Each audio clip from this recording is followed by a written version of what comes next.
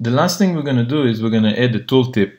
And once we hover over the bars, we're going to create a tooltip that will show up at the top of each bar and give us information about the bar, which is the percentage, and that will help our user interact with our chart. Inside bar chart component, go to the bottom of the component where we return the JSX code, and let's add the tooltip as an element. We're going to wrap it with an element of type div, and we'll give it an ID of tooltip, and also I'm going to give it a class name of tooltip.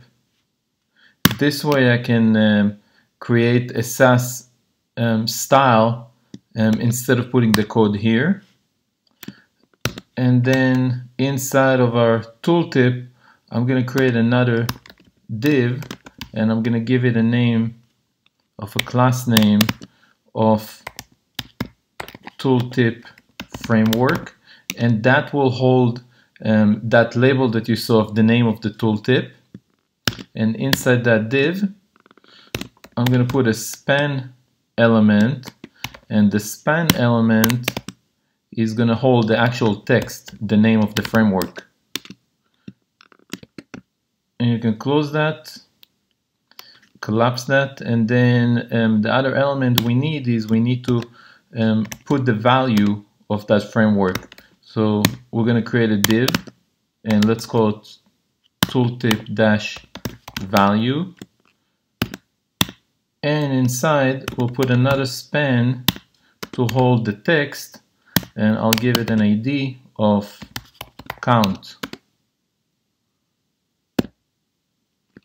And add a percentage, so it's going to show the percentage. So now that we have the element, we can start work on the interaction. If we go back into our memorize, update, callback, we already done the peripheral, and what we can do is we can add our interaction under the peripherals. So what we can do is we can use D3, and then we can select the element we created, which was, the ID was tooltip. And then what we can do, we can start handling mouse events, right? So what we can do is we can create a rectangle around our component and listen to mouse events. So the way we're going to do it, we're going to do D3, select all, and we're going to select all the rectangle, meaning all the beans, and we're going to listen to mouse events from those beans. So every time the user mouse enter or mouse leave those beans, we can display that tooltip. So the way we're going to do it is we're just going to use on mouse enter event, and then we'll create a handler. Let's call it mouse on mouse enter, and we can do the same once the user exit. So once the user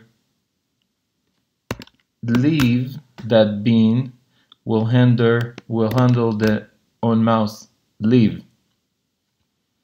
And then we can, let's just create those function. So function on mouse enter, and it's going to expect an event, and it's going to expect a datum, which is our data type that we're going to be passing. And the same for on mouse leave. And for mouse leave, it's pretty simple. What we need to do is we need to just style the opacity of the tooltip to 0. So when we first start with our element, that tooltip, we're going to set the opacity to 0 so you don't see it on the screen. And then once the mouse leave, we need to put the opacity back to 0. So we can create a constant and call it tooltip, and that's going to equal our selector tooltip. And then we can, on mouse leave, we can just call the tooltip and set the style of the opacity to 0. Okay, so we have the mouse leave event and we have the mouse enter event. So I have a typo, it's mouse leave. It has to be camel case. So mouse enter, mouse leave, okay. And then on now we just need to handle mouse enter. Now D3 changed the way they handle events and they made it much more easier in version 6, which is the version we're using. So if we want to get the current position of the X and Y, we would just do something like this. We'll do the constant X and Y from D3 pointer, and that will give us, if we pass in the event, that will give us the position of the X and Y, and it's going to give us the client X and Y. So this is just for you to remember. We don't need to use it, but it's good to really know that and remember that. And you know, since they changed the event mechanism and how it's being handled, they just made it much more easier to work with versus earlier version of D3 if you ever worked with it. Now what we want to do is, the first thing we're going to do is we're going to set the text on our for the value. So we can call the tooltip and we can select the count element that we set, and then we can set the text to dtom value. So that will set our you know, the count. And now the next thing we need to do is we need to figure out where to position those the tooltip.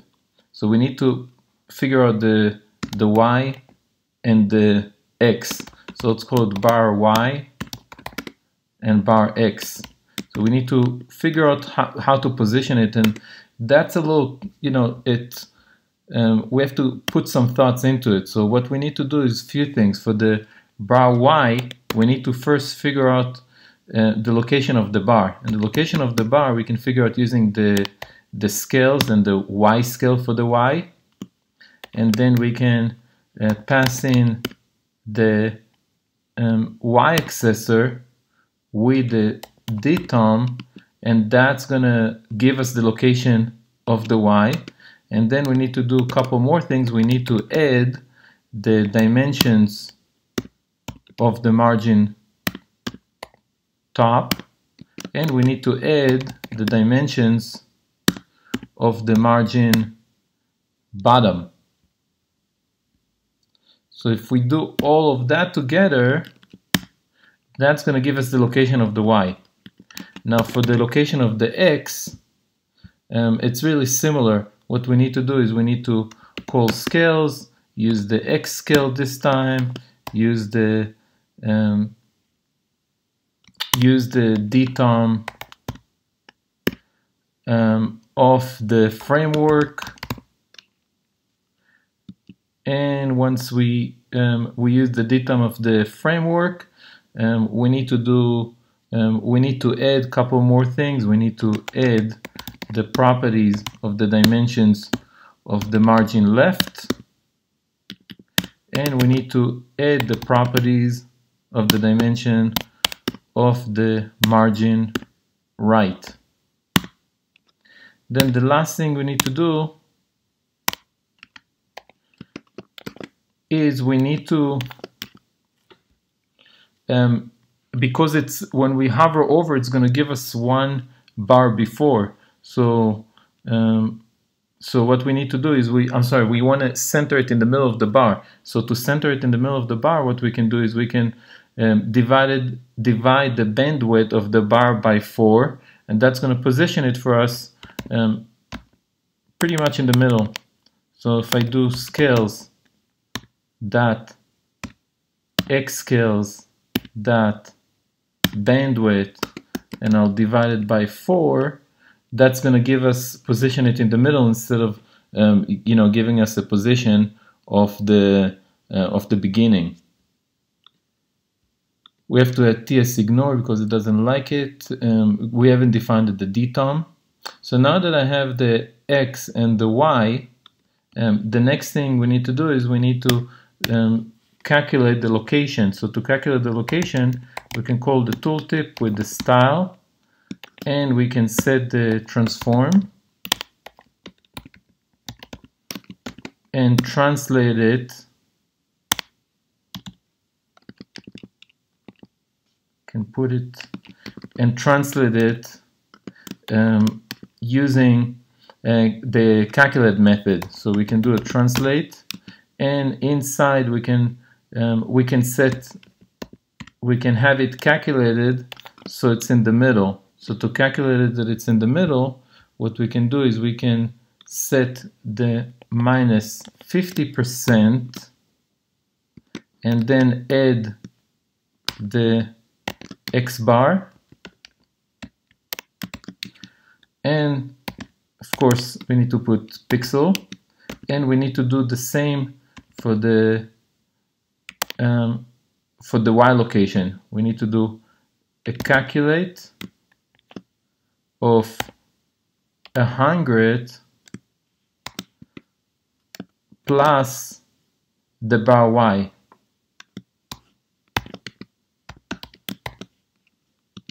And that's going to be in pixel.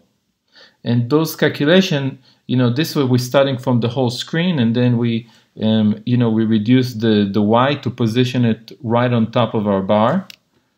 Let me see that it's got close right, looking good. Then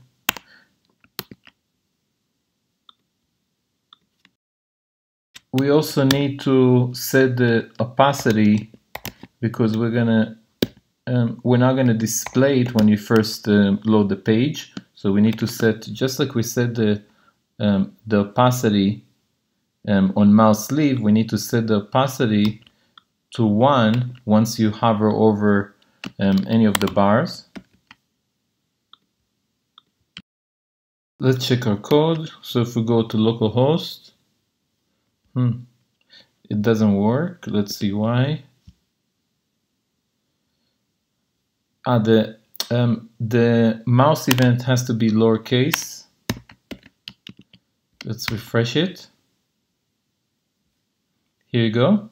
It looks like it's work, but it's missing the framework. Let's take a look. If you remember, we added an element that we called framework, right? So we also need to set it up on the mouse enter event. So once the mouse enter event, we need to add another code to handle. We'll select the framework element selector, and we'll set the text to the dtom dot framework. There you go.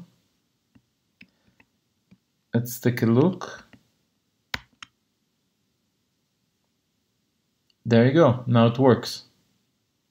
The only thing that I haven't showed you that's working behind the scene is if you look at the CSS file, I created a few elements. I created the tooltip CSS, and I created that caret that you see once you hover over a bar element as a caret. So you could see the code here. This is just a tooltip and a caret. You can see that the opacity is 0 once the element first entered the screen, and I'm using absolute positioning. And also take a look that my z index is 999 because I want it to be in front of other elements. So to make sure it's in front of other elements, what I've done is first I positioned it right after the div, and I gave it the layer as a 99 to make sure that happened, and I removed the pointer event, so once you hover over them, it won't capture mouse events. you can see we can actually hover over the bars and we see the data right above that. And it's just another layer for the user, so it's going to be easy to interact with our chart.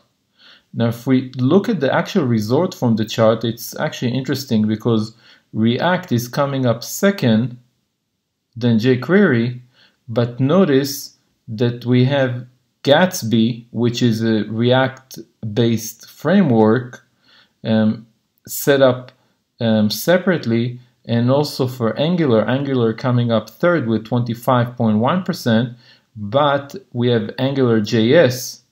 So AngularJS is the previous version of Angular set as a separate framework. So because of that, you know, those results, if you take the data and play around with the data, we can really see different types of results. If you add the percentage of Gatsby as part of React, that will change that. So looking at the chart, it gives us an idea of the most popular framework. So all the framework that went above our mean line, it means that those are the top framework out there for the year 2020. And then you can also see with the .NET that they have the .NET Core at 19.1, and they have the ASP.NET is 21.9. So obviously .NET developers take significant chunk of the framework, and the people that building code in 2020. So, but using this chart, it really gives us a nice way to kind of look at the data and see where we at in terms of framework for the year 2020.